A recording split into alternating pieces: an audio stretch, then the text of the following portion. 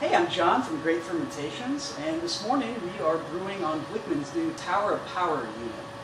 The way this works is the brains of the system right here are individual PID controllers that are monitoring both our mash and our hot liquor tank temperature. Connected to the PID controllers are temperature probes going to both the mash tun and the hot liquor tank, and we have gas solenoids that the tower is automatically activating when it needs to fire the burners to maintain our temperatures. As the tower unit needs to fire the burners on and off, it will automatically start the flow of gas, and there's an electric igniter right here that this orange wire is attached to.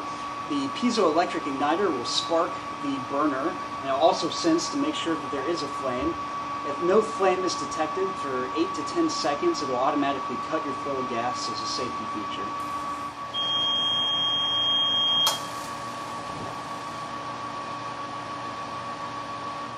So right now what we're doing is I am getting my strike water up to temperature. I'm doing that by, I have the temperature set right here on the mash controller, and I'm recirculating from the mash tun, recirculating through the pump. There's a temperature controller right here, or a temperature monitor right here.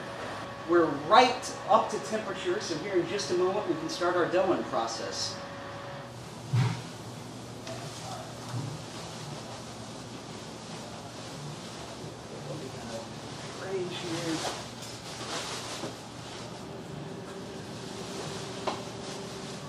Alright, what I've done is 10 minutes has elapsed on our mash, so now I have turned the pump on and started our recirculation.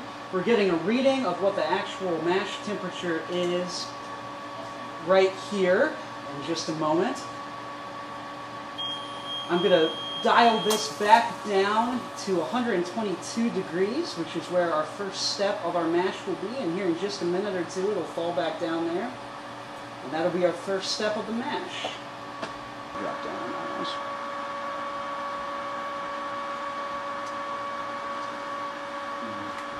One of the features on Blichmann's pump tower is this flow meter right here. It does a couple of things. First of all, you can see your flow, which means that you can repeat how quick you're recirculating and sparging each time, which is nice. Other cool feature, though, is this orange thing right here. This is actually a flow alarm.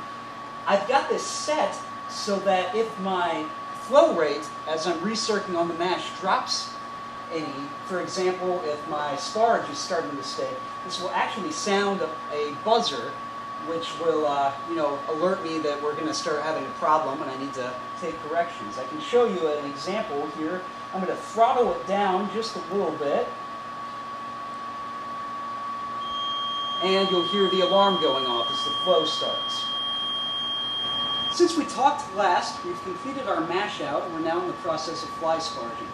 The tower unit actually has a three-way ball valve. It's as simple as switching the ball valve from the direction on the left over to here. I'm using this ball valve right here to control my flow. I'm running off at about a rate of a ½ gallon per minute. There's a silent feature on this alarm on the tower setup.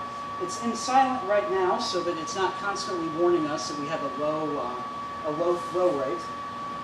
So once this process is complete, we'll fire up our burners and we'll start our boil.